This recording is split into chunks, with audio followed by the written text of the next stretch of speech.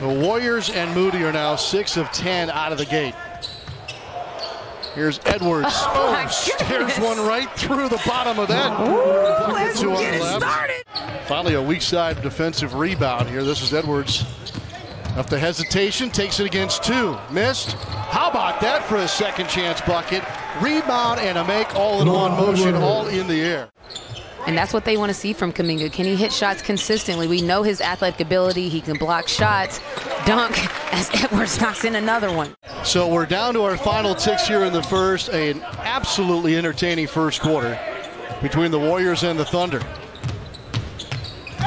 Edwards again with the contact and finish. And then you factor in Robinson Earl, who not only is so long but can jump right out of the gym. Speaking of leaping up high, it's Edwards with the finish. I heard you, Sean Kelly, talking about my 28% from long range last season.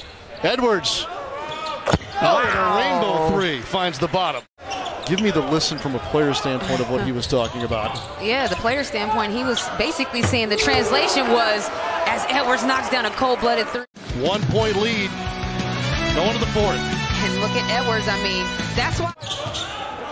Pemberton on the defense here for Golden State. Inside, power step by De Silva, and he just got past his fellow big to score. Smooth. Gets a handle underneath, kicks it away from two. Edwards sidesteps the man and hits the triple. Back at that Edwards three, I mean, 23 off the bench, and this is why. Splash!